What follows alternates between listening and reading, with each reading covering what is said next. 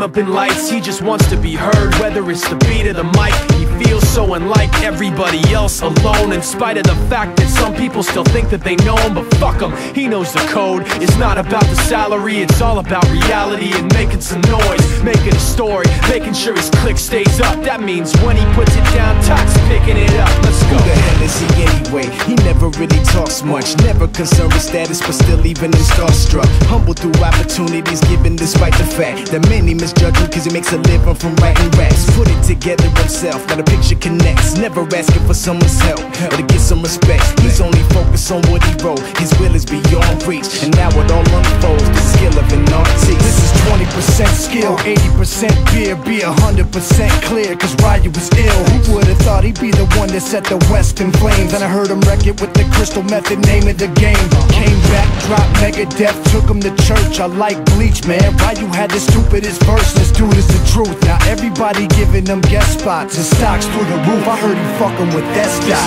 This is 10% luck, 20% skill, 15% concentrated power of will, 5% pleasure, 50% pain, and 100% reason to remember the name. They call him Ryu, he's sick and he's spitting fire. And Mike got him out the dryer, he's hot. Found him in Fort Minor with top, but a fucking nihilist porcupine. He's a prick, he's a cop. The type women wanna be within rappers, hope he gets shot. 8 years in the making, patiently waiting to blow. Now the record with your notice taking over the globe. He's got a partner in crime, his shit is equally dope. You won't believe the kind of shit that comes out of this kid's throat.